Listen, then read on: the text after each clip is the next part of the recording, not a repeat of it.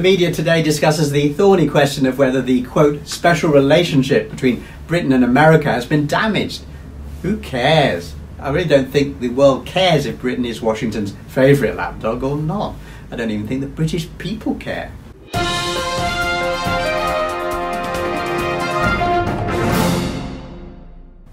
US President Joe Biden rejected pleas from the UK for the humanitarian airlift to continue beyond the 31st of August.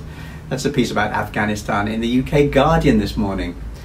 Wait a minute, it wasn't Biden who said there would be no extension after the 31st of August. It was the Taliban. They are telling the world's richest countries what they can and cannot do. Let's get it right. And what humanitarian airlift? The US is occupying the airport of the people of Afghanistan and using it to evacuate foreign nationals and friends of foreign nationals. They have lists of them. Your ordinary resident of Afghanistan is not on those lists. The Taliban spokesman said that the people of the country would be immeasurably harmed if the rich countries take out all the engineers and people like that, the folk who can keep the water and electricity flowing. Now, that makes sense to me. It's the rich nations who are standing to create a humanitarian crisis.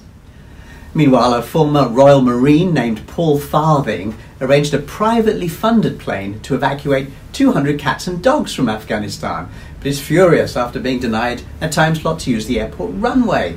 A British evacuation organiser said, "I have to prioritise people at the moment over pets." The implied order is foreign nationals, friends of foreign nationals, and then pets. The ordinary people of the country are not on any list. There's also endless discussion about which European countries will end up with how many refugees. This is ridiculous. As we know from the past, refugees from Afghanistan head for Pakistan and Iran.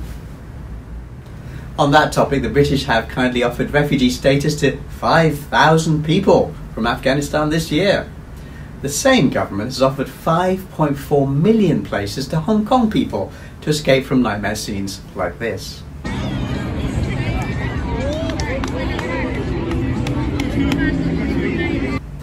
The world has officially gone mad. Goodbye.